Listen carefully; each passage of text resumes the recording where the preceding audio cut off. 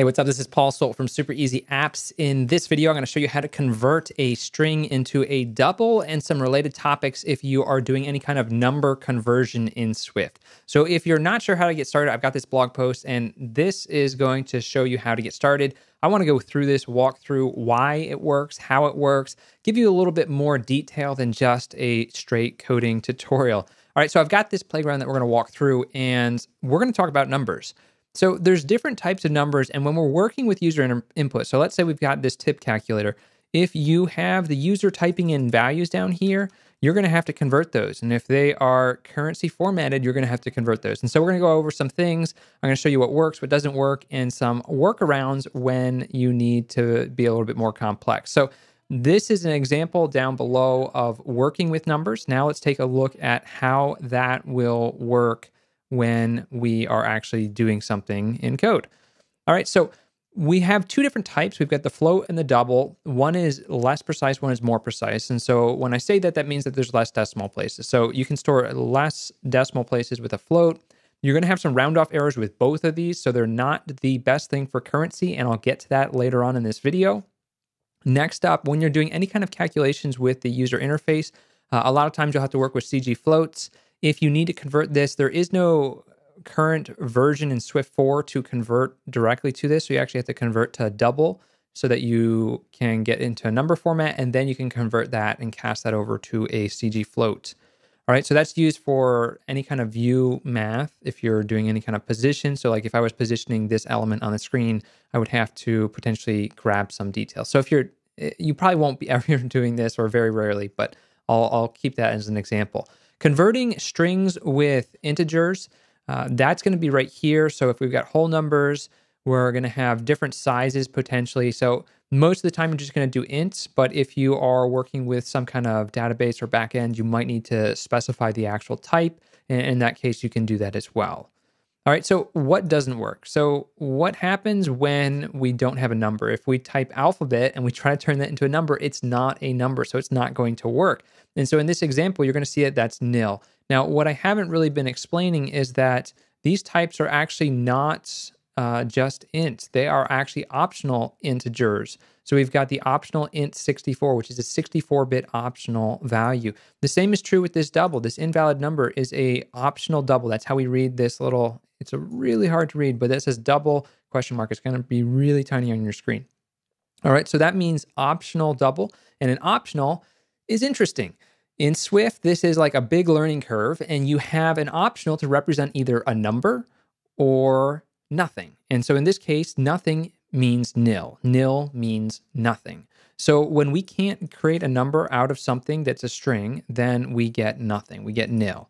And that's how we know if there's an error from user input. So this is really useful when we're working with user input. And in this particular example, like I could type in all these letters down below and they would start causing issues with the parsing. And we wouldn't want that. It wouldn't make sense. And so as an example, here I'm creating a UI object. So I'm creating a text field. You can imagine that this is part of this application. That's the text field down here. And if I set the value to a real value, and I'm not sure why this says empty image, we can ignore that for now. But I can set this value, and then down in here, we're going to use the if-let syntax. So this is called optional binding down below. And what I'm doing is I'm taking the text, and because the type here, if we look at the type, I'll do the alt click. This is an optional string. We actually have to force unwrap this. Now, this one is an exemption. This is pretty much what you have to do all the time. So this is safe to do because this is always going to either be an empty string or it's going to be whatever the user typed. So don't worry about that. It looks a little bit gnarly. Just type it. It's going to work. So this if-let syntax is going to print something out. And if I show the console right now, we can see that the value is 33.9. If I change this to something like 37.50, we're going to see that this is going to update, and it's going to say 37.5. So it's going to cut off that trailing, but that's okay. It's still converted the number. It's what we sort of expected. Formatting the number is a whole different story, and I'll talk more about formatting numbers down below. So keep watching the video, and by down below, I mean in the playground, but you can also download this sample code and follow along on the blog post. All right, so what happens if we make this an invalid thing? So if I just uncomment this line with command / I can see that it's not a valid number. And so what's happening is before it was executing this chunk of code, and now it's executing this chunk of code. So this if-let syntax allows us to process an optional value. So what happens here is this is no longer going to be an optional. When we say if-let, we are basically doing optional binding, which is unwrapping the optional if it exists. So if it's not nil, we basically get the full value, and we can use that in our code. So you can see down here, I'm using cost, and it was printing out when it was valid. So if we comment this back out and we go again, we're going to see that that is now going to execute. You have to save it, or if you press a new line in order to trigger this. So I'll just do a new line, and we'll get that to rerun, and we'll see that the new value is a valid number. All right, so that's a little bit about unwrapping. You're going to do that for the user interface. So that's what I've done in this application to get the currency string that the user has typed in. Now I've done a little bit more work because I have to actually convert currency, which we'll talk about shortly.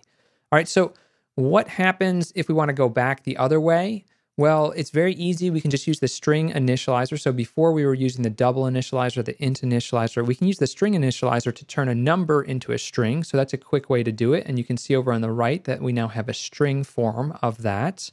And so that's what you can display in your text field. We can't display a number directly. We have to wrap it up as a string. So I've gone ahead and I've done that for these top values. I've imported that. And another way is to do string interpolation. Now, this allows us to not only parse variables, but also just plain number literals. And so here you can see the syntax is a / and then you put your variable on the inside, and we can see that here as well, though it's sort of wrapping to the next line. If I make that all fit, you can sort of see how that looks. All right, so, and then if we look at what the output is, we'll see that I had 3 pairs of running shoes 10 years ago. All right, so just a simple little line that's got some numbers in it, and we can keep on going. So now what I want to talk about is number formatting. In order to get the display of the tip calculator down below me, I've had to format this for a currency. Now, I formatted this just for my current locale, and so that we can get with this information. So a number formatter, this used to be called NSNumberFormatter, and you're going to see a lot of stuff online. Under the hood, I guess it just sort of translates into that. But in Swift land, we refer to it just as number formatter. It comes from Objective-C, and we can leverage it here using the Swift APIs. All right, so if you want the US locale, this is the code that you would use instead of that. So that's another option here. And I'll just get rid of those ticks because those don't really help you when you want to uncomment that line of code. All right, so you can play around with that if you want to switch it to, because if you're not in the US, this won't work for you. So this will work if you're in USA. Otherwise, you'll have to uncomment this and use that style. All right, so for the number style, what I'm going to do is decimal. Now, that's not what I'm doing down below. We're talking about currency down below, but right here, we're going to be talking about just normal numbers. So a normal number formatted for anything with a grouping separator in America is going to have a comma for the thousandth separator. So every 3 digits, we put a comma.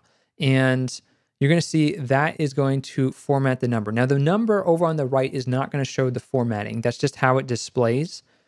We can customize how it displays later, but that's just how it's going to print out for right now. That's fine. That means it's working. If you got nil there, that means it's not parsing correctly. And so that's what I want to talk a little bit about. If I were to like put a space here and I would ask it to convert this, we're either going to...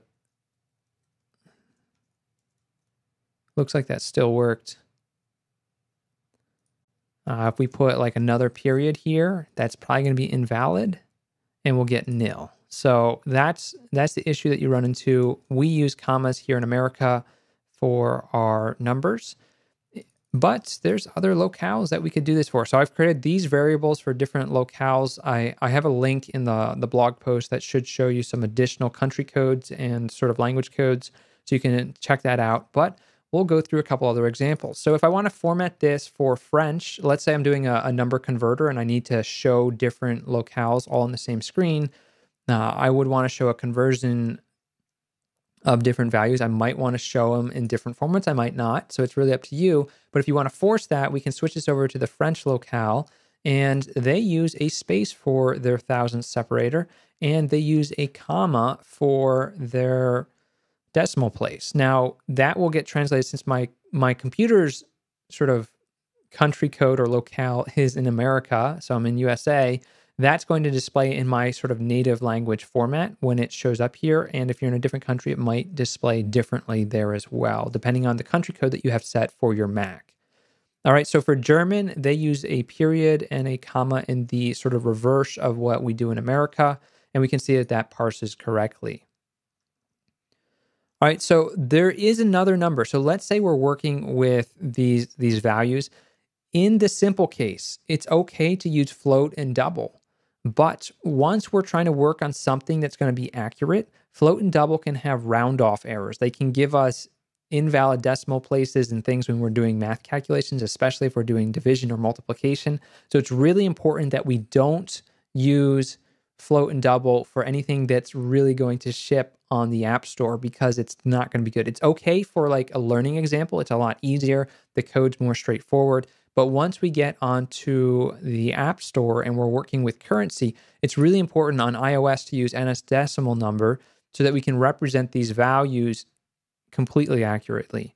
And you can also, this is also locale aware, though it does not parse anything with a grouping separator. So you cannot have the grouping separator. And for that, you would want to work with the number formatter. So this is just another option in this currency application.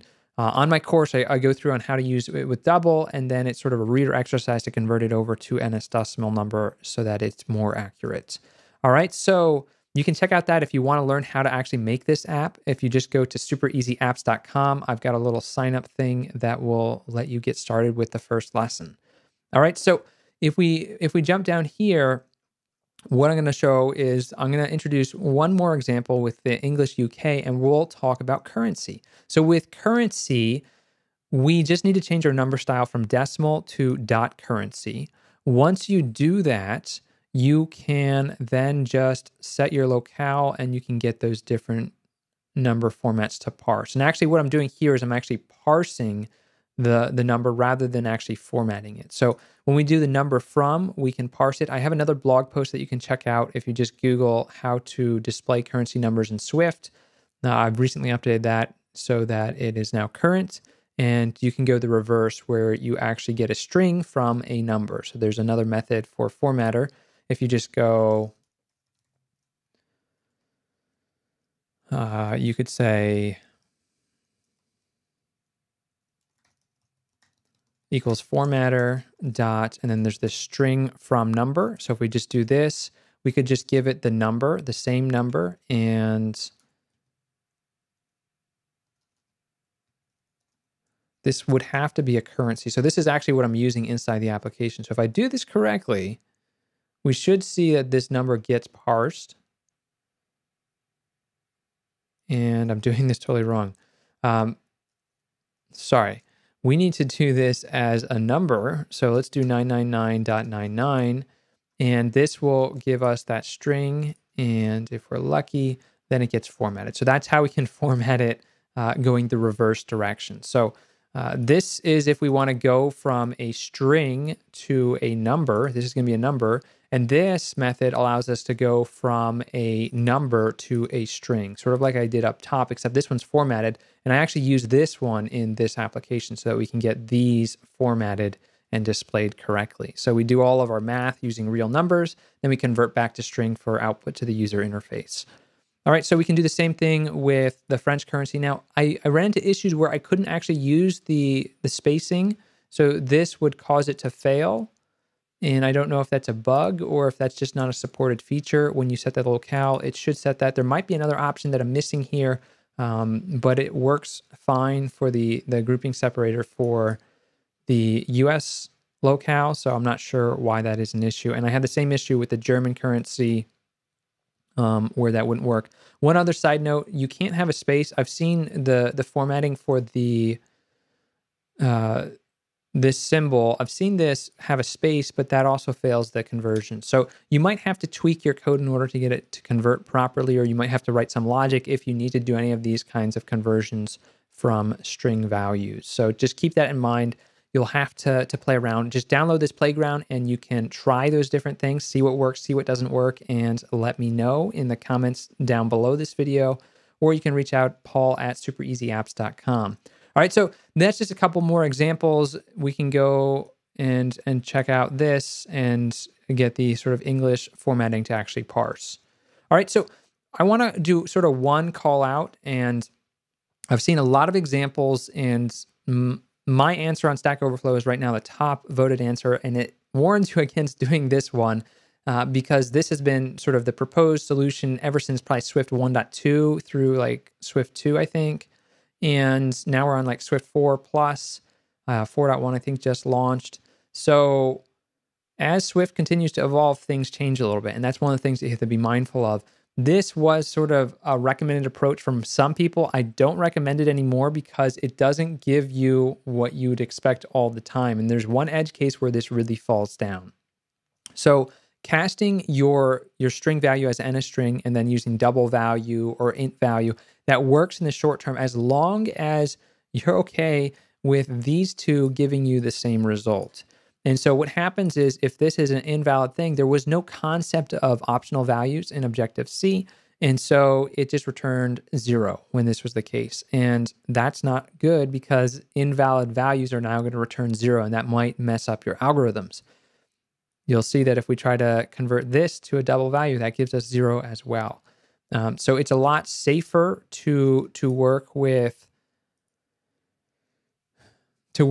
the other methods that I presented. So if we go all the way to the top, the very simple is just to use the typecast. Okay, so this works for very simple numbers that do not have any kind of currency. It works for anything that doesn't need to be very precise. Like if we're using double and float, those are fine. We might want to use NS decimal number when we're working with currency as we get ready to ship to the App Store. It's going to be a lot better than using these two, but these are easier. So I would go with EG first.